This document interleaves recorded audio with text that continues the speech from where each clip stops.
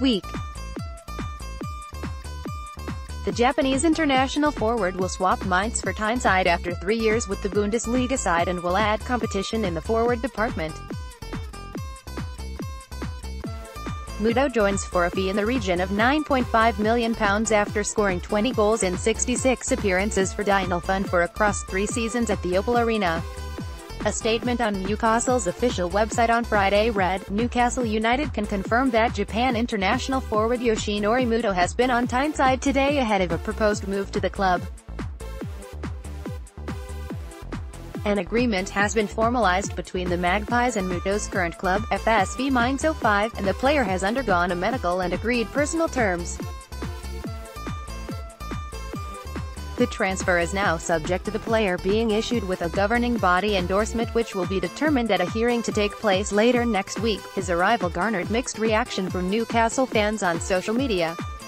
Tom said, "Don't know much about Shar and Muto but heard good things about them. Good to see players coming in and it stops people moaning 24/7. Rafa knows best and always will do. Good luck, lads." Yoshinori Muto, L.F. Japan takes on Fabian Balbena, R. of Paraguay. Image, Getty Images Europe. Alex added, "Buying Muto gives us a striker and also much-needed depth in the No. 10 role at the same time. Rafa genius once again." Newcastle stats continued, Muto is a great addition to the squad. Fast, powerful. Another fullback. He said, confirming the Muto signing changes nothing in regards to Ashley and how he is running the club.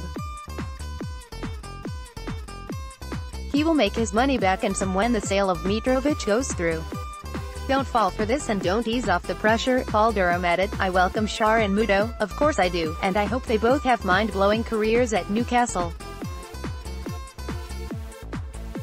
But I still can't get even remotely excited about our future whilst Ashley remains at the helm," while Daniel Craigwell said, "I hope I eat my words but Muto has scored 20 goals in the Bundesliga since 2015. Not great. Plus, he's not even in the starting 11 for Japan. I hope he smashes it for